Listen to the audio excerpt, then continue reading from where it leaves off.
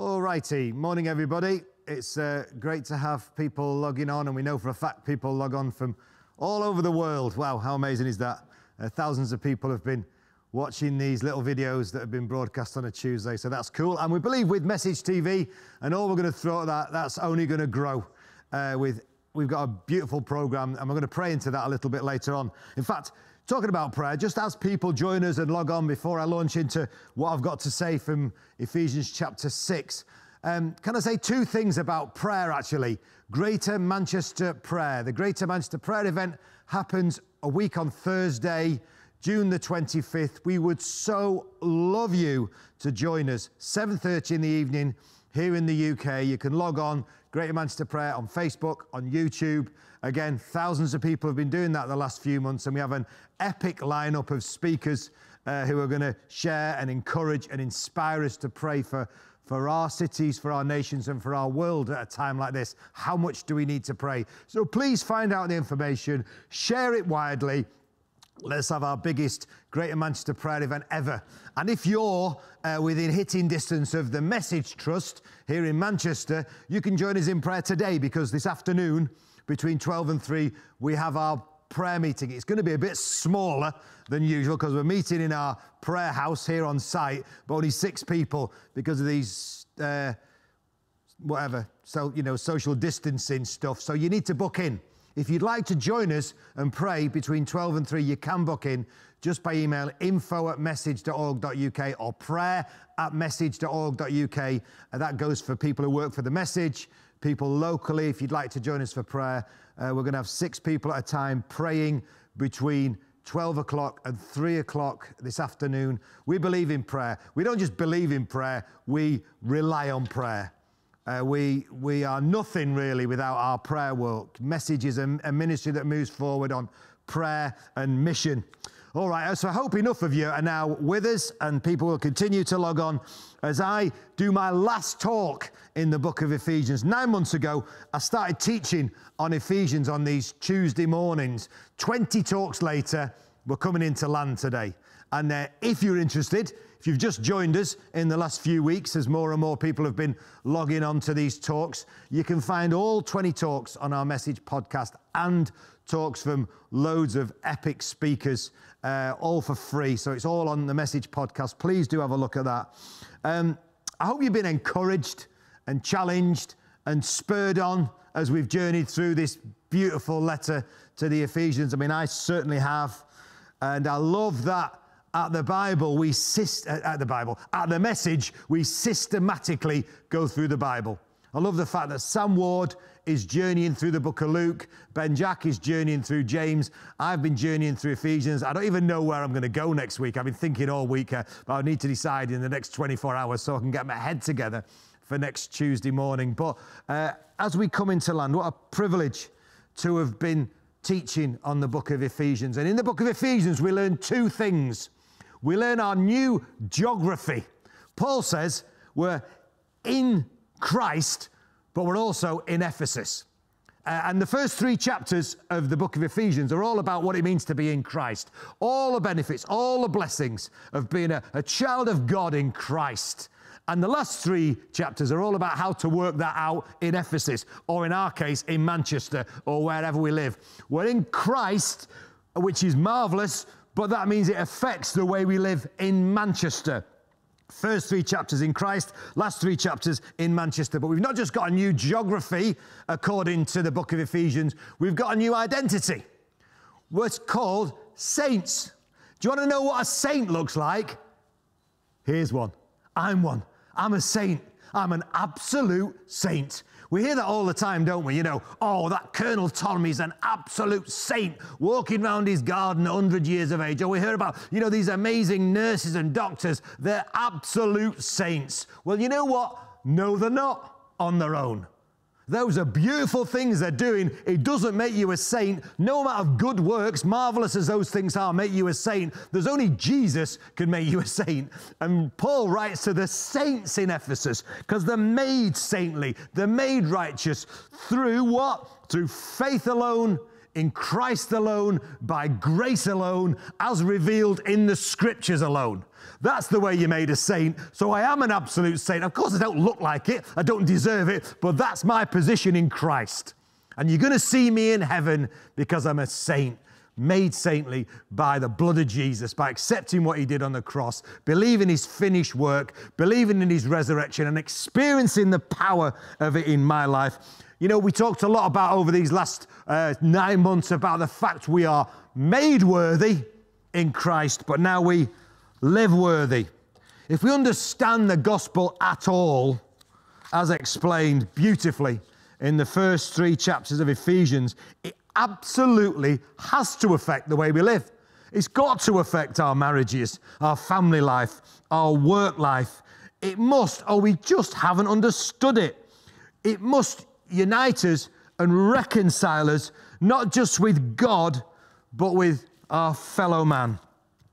That's why, much as we must do, and it's right to do, all we can to release and encourage people of every colour and every race in the Church of Christ and at the message, by far the best thing we can do to unite people, to reconcile people, to bring down the dividing wall of hostility between people, is to preach the gospel. You know, I celebrate the fact that around 20% of our staff are, BAME, black and minority ethnic communities. How great is that? And we want to model something of beautiful community living together.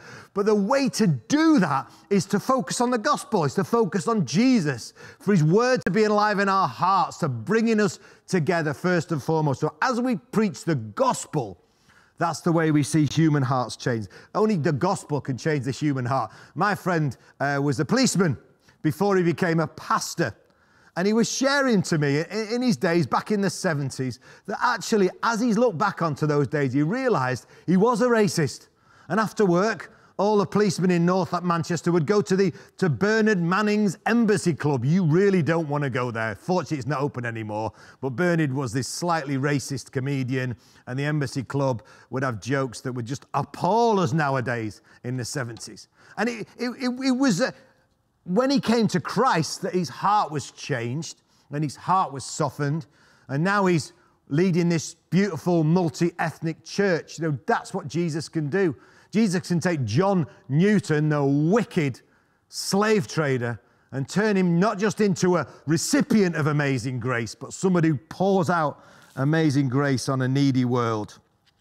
So we could have finished, to be honest, after the last few weeks, the epic stuff around the armour of God, and then the need last week to lace it all in prayer.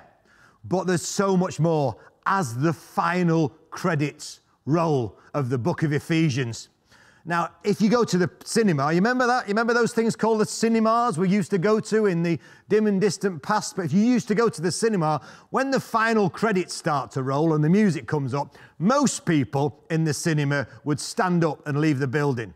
But there's a few cinema geeks like Ben Jack, who works for The Message, who want to know who the best boy grip was in this movie or whatever it was. The final credits are rolling. And for people like Ben, there can occasionally be magnificent surprises, because occasionally movies put in all the outtakes. And all the guys who are on the way to the car park miss out on the fun and games that, the last few stragglers who are left in the cinema experience. And I feel like a little bit like that about the end of the book of Ephesians. As we focus on these closing words from Paul, there's so much more than we would ever imagine. Of course, remember as well that 2 Timothy 3:16 says, all Scripture is God-breathed and is useful. So this bit of the Bible is in there for a purpose. God has carefully crafted all Scripture. And the last few verses of Ephesians, chapter 6, verses 20 to 24, are God-breathed. These are the final greetings, the final words from the letter to the Ephesians. Tychicus, the dear brother and faithful servant in the Lord, will tell you everything, so that you also may know how I am and what I'm doing. I'm sending him to you for this very purpose, that you may know how we are and that he may encourage you. Peace to the brothers and sisters, and love with faith from God the Father and the Lord Jesus Christ. Grace to all who love our Lord Jesus Christ with an undying love. I love the Bible.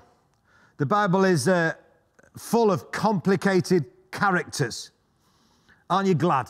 The Bible heroes are often people who acted at times like complete jerks. You know, Noah, the last righteous man on earth, we also find him in Genesis drunk and naked and making an utter embarrassment of himself. Wouldn't you be, if you were Noah, wouldn't you be like, Lord, could we please just keep that little incident out of Genesis? You know, please. I was the righteous guy, and you saved the whole world because of me and my family, and now I'm being made to look like a right clown. Abraham was the forefather of the faith, yet let other men walk off with his wives on 2 different occasions. Isaac, nearly killed by his father, talked his wife into concealing the marriage. Jacob, who out-wrestled God, was pretty much a pathological deceiver. Moses, who was called the most humble man on earth, had a serious problem with temper. David, the friend of God, concealed his adultery and murder. I mean, the Bible is such a real book. And yet here in Ephesians chapter 6 is Tychicus. And there's no bad press. To be fair, he's only a bit part actor. He pops up about 3 or 4 times in the New Testament. But if you want my Oscar for supporting actor, Tychicus. Listen how Paul describes this guy. He describes him as a dear brother, a faithful servant. He goes on to say in the book of Colossians, he was a faithful minister. He's one of those people who makes a leader like Paul's life an absolute blessing. A guy who he could put his trust in. A guy who he could send off on his missionary journeys without confidence that he was going to serve the early church well. A guy who he could give gifts to the churches to. Tychicus was a dear brother, a faithful servant, and he went on to become a faithful minister. So many of us want ministries, but the key to a ministry is being a faithful servant and a dear brother. Beautiful man like Tychicus was. A life well lived. I wonder if that could be described, people would describe you and me. You know, a dear brother, a real mate, someone who's there for you through thick and thin. You know, a faithful servant behind the scenes who goes above and beyond. And yes, at the right time, becoming a faithful minister who has great fruit through their life. And fruitfulness always comes on the back of faithfulness. And in Paul's day, of course, there was no emails, limited postal service. But Paul recognized the absolute crucial role partners play in his ministry. So he sent his dear brother, faithful servant and faithful minister, as a living letter. And he had 2 goals, according to Paul. The goal was to encourage you and let you know how we're doing. Our prayer supporters are so important, more important than I believe we ever realize. We need to share our stories with them. Thank God for all he's doing in us, encourage them, but we also need to share our needs with them. As Paul realized this was vital stuff. He was never going to fulfill his missionary call without faithful supporters. And so he would send guys like Tychicus out to let them know, A, how we're doing, and B, encourage you with all that God's doing. Paul also realized that it's great to have mighty sound doctrine. Of course it was, and practical teaching on marriage and family and work, but it's also vital that that's worked out in this messy thing called community. As I was preparing this message, you know, in my office last few days, dipping in and out of Ephesians and thinking about it, I was kind of thinking, wow, you know, I think a lot of people know about the ministry I'm involved in. You know, a lot of people know about the encouragements of the message. They know about Message TV and Love Withenshaw and all we're trying to do with alleviating child poverty and so much more, the work in the prisons and schools and all that stuff, you know, we're doing. They know about all these things we're doing. But I wonder how many of my friends truly know how I'm doing. Interestingly, just before this whole pandemic thing, several people brought to me a picture of Aaron and Hur holding up Moses' arms.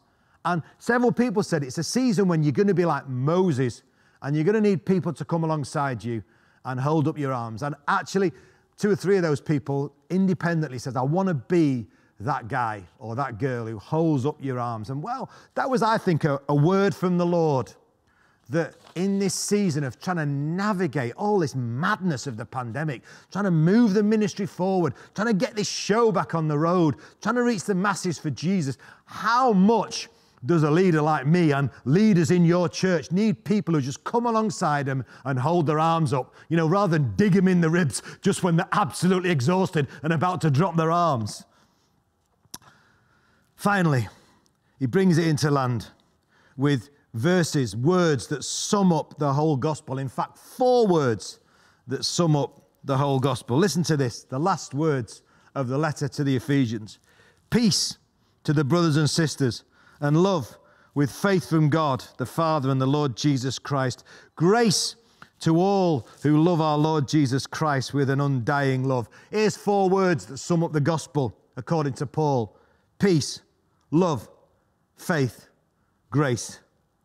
There are words. It's a marvelous climax to everything he's been sharing in the book of Ephesians. The more you understand how they relate to your life with Jesus, the more you'll enjoy that life, and the more your life will be marked by faithfulness and fruitfulness. Peace is, if you like, the word for Ephesians. Paul says, Jesus is our peace. He has broken down the wall of hostility and created a single humanity. Jesus preached peace. That's what Paul said. His message was peace. Peace with God and peace with your fellow man. With peace, with peace, a poor man is rich. Without peace, a rich man is poor. Peace and love are 2 beautiful bedfellows. If you understand what real peace with God is, it will always lead to loving actions. We're literally meant to be pervaded by peace and love as Christians. Are we? Am I? Is my life marked by the peace of Jesus through all the rubbish that's thrown at me and all the discouragements and all the disappointments? Am I walking in that peace? Am I pouring out love on a world in need? You certainly can't be without faith. That's why you receive peace and love in your hearts through faith. Faith alone in Christ alone. They're the birthday gifts of the Christian. Peace that lasts, passes understanding, and love that lasts forever. And the final word in Ephesians is given to grace. There's a surprise. Grace, the thing that makes all the difference, the thing that marks out Christianity as different from any other way. The grace of God, the undeserved love of God, God's riches at Christ's expense, as if I deserve that, but praise God, I get that. I get grace upon grace. I get to know God now personally, and I get to spend eternity with him in heaven. There's got to be a wow factor about that, hasn't there? Have we lost the sheer glory of grace, God's amazing grace? I want to love Jesus with an undying love, don't you? I want that to be the mark. I want my love of Jesus to burn hot until I see him face to face. So 9 months ago, we started this letter. And in my first talk, I spoke on chapter 1, verse 2, which says, grace and peace to you from God our Father and the Lord Jesus Christ. And guess where we end? Peace to the brothers and sisters, and love with faith from God the Father of our Lord Jesus Christ, and grace to all who love the Lord Jesus with an undying love. May we be those channels of his peace, displaying his grace in all we do. I just want to pray. In a moment, I want to ask Sam Ward to come and lead some prayer for us, for the message and for you out there. But right now, as we end this book of Ephesians, can we receive? Jesus says, if you ask for these good things by the Holy Spirit, as if he'll give you a bad thing. We receive peace that passes understanding. So many struggling with mental health problems, so many lacking peace, so many fearful at the moment. We receive the peace of Jesus. Beautiful birthday gift of the Christian. My peace I give to you, says Jesus. We receive love, love that's everlasting, unconditional, the love of God, not like man's love that comes and goes. Some of you have experienced love that's broken your heart. You were so in love and then it all went pear-shaped. God will never break your heart. His love is everlasting and unconditional. Faith that moves mountains, even mountains of culture. See, faith in Jesus is what's going to change this culture. Give us that kind of faith, Lord, to boldly proclaim your name, to lift your gospel high, to be unashamed in loving the poor and preaching the good news. Faith that rises, faith that grows, faith that breeds faith, all laced with grace. Not foaming at the mouth fundamentalists who frighten people into the kingdom, but people who just love the poor and pour out God's undeserved love so a world can come together under the amazing banner of the gospel. Do you like the sound of it? You should do. It's flipping amazing. It's the good news of Jesus.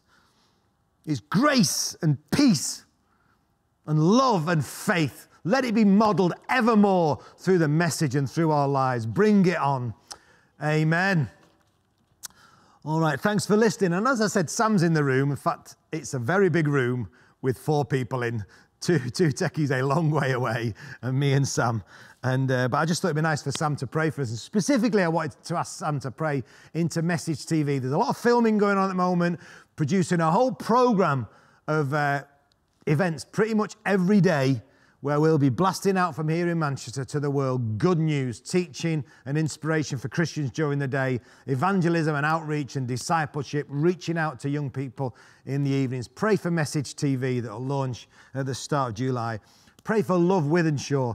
Just across the road from where I'm stood right now is the largest council estate in Britain. Around 80,000 people who need Jesus, many of them. And we want to pour out love this summer. And in an ongoing way, just bless that council estate. We want to see churches grow and churches planted and precious things happen, people fed and people uplifted and the place looking better and the kingdom advancing all across Wythenshawe. Would you pray for that? And finally, Sam's been working really hard with a whole group of Christian ministries on a vision, an amazing big vision to alleviate child poverty. I mean, it sounds nuts, doesn't it? But it's a vision, and we join with Marcus Rashford to say, let's see our children fed. Let's not have hungry children in this nation. And if the church could just rise up, maybe we could even see that beautiful thing happen. So we're going to pray. We're certainly going to do our best, give it our best shot. Here's the beautiful man that is Sam Ward. Go for it, mate. Thanks. Incredible message. Thank you, Andy. Let's spend some time in prayer, shall we? Yes, Lord, we thank you so much for your peace. Thank you for that incredible message, just a reminder that you give us your peace. That those who follow you, those who choose to be yours, you gift them your peace, heavenly peace, that shalom, that peace that goes beyond understanding. And this morning we want to be a people that receive your peace. And we pray for peace, Lord. We pray for peace across the world. We pray for peace in our nation. And we pray for peace within the Message Trust. Lord Jesus, would you send your peace upon us? And Lord, we want to receive your grace, a fresh measure of your grace this morning. Lord, may we know its newness, its freshness, like mercy is new each morning. Lord, we receive your grace afresh this morning. Pour it upon us. Lavish your grace upon us, we pray. And Lord, we turn our hearts to you, God, asking for your help. We think about Message TV and we long to put your name on a stand. We long to shine you brightly around the world, God. And so we pray for your help. Lord, we pray for your Holy Spirit to lead and to guide us, to give us the inspiration that we need, to give us creativity and insight into culture and how to speak truth and life into our nation and around the globe. Lord God, I pray blessing on all those doing stuff. Lord, I lift up to here Ian and the team that he's forming around him to be able to build the infrastructure that we need to be able to communicate to the world. Lord, I pray for all those mission teams that we have who are trying to find the best way to communicate. Lord, would you give them all that they need? Father, we pray this thing would run wide and wouldn't just go wide in that we produce much content, but would go wide in its impact, Lord. And we pray now, God, for salvation to come. Lord, we would see a generation that would say that they heard the good news of the gospel through Message TV. Lord, we pray that you would add many to your church. Lord, we pray that discipleship would kick up to a new level, that we'd be so much better at following people up. So I pray for your anointing, Jesus, upon those who are going to be leading and those who are going to be sharing. In Jesus' name, I pray. And Lord, we lift up Withenshaw to you, God, right on our doorstep here at HQ. And Lord, we pray for your blessing. And we pray, Lord, send your kingdom. May your kingdom come and your will be done in this neighborhood. Lord, we pray for those many thousands of children who will be considered living in poverty. And we say, enough, Lord. Help us, God, as we work with others to feed them and to see them nurtured and well. Lord, we pray for all the great ideas that we've got to serve this neighborhood, to see gardens and houses transformed, Lord. May it be a sign of your kingdom come in that place. And so, Lord, we pray for the team that are pulling this together. We pray for great partnership and unity amongst the churches in Withenshaw. And we say, in your name, may your kingdom come, Lord Jesus. And Lord, I lift up to you all these plans for child poverty, this lockdown hunger initiative. Lord, I pray that unity amongst these partners would see your blessing come, and that your blessing would be for the nation, that your blessing would be poured out upon the children of our nation. Lord, I pray that you would stir the hearts of churches when they hear about this initiative. Would it be formed in such a way that it captivates them and stirs them for mission? Lord, I pray you would turn your church inside out towards the lost and the broken, to the hurting and the hungry. Lord Jesus, would you come and minister to us and through us in Jesus' name? Lord, would unity amongst us be the thing of blessing? Lord, would you help us to work together? Again, give us wisdom and insight and understanding about how to do that best. And finally, Lord, I pray for a blessing upon all those working throughout the message. I think about those guys in Wales who are serving Trowbridge so beautifully over the past few days, and thinking about creative initiatives to declare and share your name. Lord, I think about the Midlands and all that is excitingly bubbling away under the surface, and for the Northeast too. Blessing on Terry and Joe and Darren, Lord God. Would you pour out your spirit in our hubs in Jesus' name? Lord, all this is yours. And we choose again just to say, Father, have your way. Lord, we have great plans, but continue to command our steps. Father, we say, let your kingdom come and your will be done on earth as it is in heaven. Amen. Amen. Boom. How good was that? So that's it for this morning's Tuesday prayers. Next week, we're going to have a little band, socially distanced, and maybe a slightly more extended Tuesday. So please, if you're interested in Message TV at all, will you go on our YouTube channel? Will you like it? Switch on notifications, and over the next few weeks, we'll spread the programme and all the exciting things that are going to happen there. Also, Greater Manchester Prayer, just one more reminder. Please join in a week on Thursday, June the 25th. For the nations, we're going to gather thousands of people online to pray, and for the nation and for your city, believing for a move of God on the back of all the craziness of this pandemic. So, beautiful. Have a great day, everybody. God bless. Thanks for listening and watching.